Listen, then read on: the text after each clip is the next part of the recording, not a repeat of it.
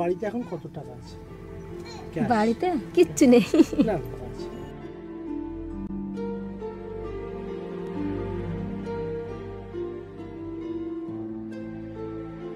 The Rangarajan panel report on poverty estimates are out, which state that 3 out of 10 people in India are poor. Some estimates suggest that as many as 77% of its 1.2 billion people live below the poverty line. A United Nations study released found more people living below the poverty threshold in 8 states of India than in all of sub-Saharan Africa, leaving tens of thousands of people with less than enough to eat for much of the year.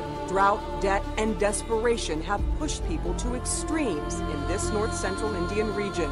These are the poor, the below poverty line people who are forced to manage on less than 20 cents a day.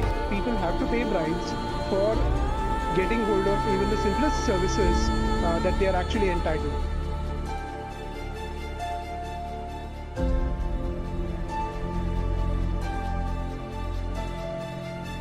गरीब का पैसा रहता तभी ना कराता checkup, जाते हैं सरकारी में तो दूसरा का भगा देते हैं. Do not have electricity, tap water. And with a majority of its population illiterate, levels of literacy, these people are often exploited and either receive a fraction of their wages or are denied their full quota of work.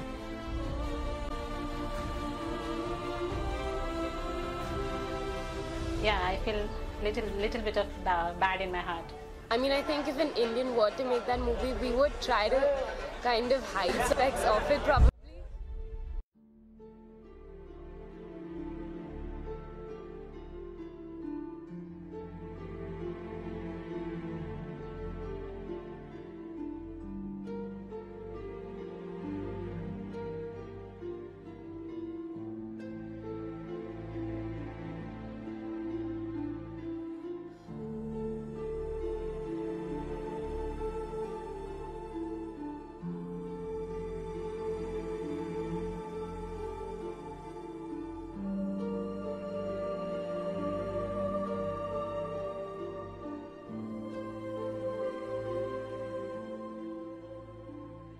ನೀವಿರೋರ್ಗು ನಕ್ಕೊಂಡು ಖುಷಿಯಾಗಿರ್ಬೇಕಂದ್ರೆ ಏನಾಗಬೇಕು?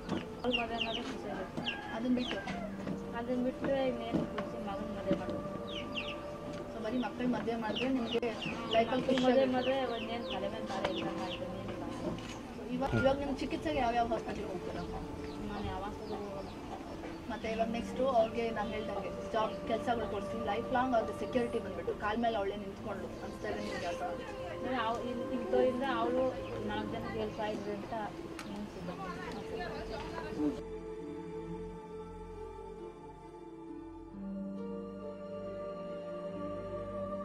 So aunty ನಿಮಗೆ ಎಷ್ಟು ಜನ ಮಕ್ಕಳು? ನಿಮಗೆ ಚಿಕ್ಕ ವಯಸ್ಸಿಂದ ಇವ್ರಿಗೆಲ್ಲ ಓದಿಸೋದಕ್ಕೆ ಮಾಡೋದಕ್ಕೆ ಕಷ್ಟ ಆಯ್ತಾ? ಏನೇನು ಓದಿಸೋದಕ್ಕೆ ಎಲ್ಲಿ ತನಕ ಓದಿಸಿದ್ದೀವಿ? SSLC. ಮುಂದೆ ಯಾಕೆ ಓದ್ಸೋಕ್ಕಾಗಿಲ್ಲ? ಏನಕ್ಕೆ? ಹೌದಾ ಸ್ವಾಮಿ, ನೀವೇ ನಾನು ಹೇಳ್ತೀರಾ?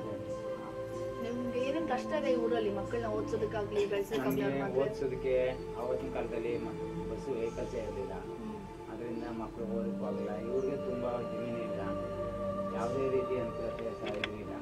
ಅವರು ಆ ರೀತಿ ತೊಂದರೆಯಾಗಿ ಮಕ್ಕಳನ್ನ ಓದಿಸೋಕ್ಕಾಗಲ್ಲ. ಆಮೇಲೆ ಅವ್ರ ಅಪ್ಪ ಮೊದಲೇ ಸ್ವಲ್ಪ ಇದು ಏನು ಗೊತ್ತಾಗಲ್ಲ, ಅದರಿಂದ ಮಕ್ಕಳು ಅವರ ಆಸಕ್ತಿಲ್ಲ ಅವ್ರು ಕರ್ಕೊಂಡಿದ್ದಾರೆ. ಇಲ್ಲಿ ಊಟಕ್ಕೆ ಬಟ್ಟೆಗೆ ಮಕ್ಕಳನ್ನ ಬೆಳೆಸ್ಬೇಕಂದ್ರೆ ಮದುವೆ ಮಾಡ್ಬೇಕಂದ್ರೆ ನಿಮ್ ತಲೆಗೆ ಬರೋದೇನು? ನಮಗೆ ಯಾವ ಥರ ತೊಂದರೆ, ಬೆಳಗ್ಗೆ ಎದ್ದಂದ್ರೆ ಕೂಲಿಗೆ ಹೋಗ್ಬೇಕು, ಕೂಲಿ ದುಡ್ಡಿನಲ್ಲಿ ಮದುವೆ ಮಾಡೋಕ್ಕಾಗಲ್ಲ. ಈ ರೀತಿಯಲ್ಲಿ ಮದುವೆ ಮಾಡ್ಕೊಂಡು ನಾವು ತುಂಬ ಅನುಕೂಲತೆ ಬರ್ತೀವಿ ಅಂತಂದರೆ ನಮ್ಗೆ ಗೊತ್ತಾಗಲ್ಲ.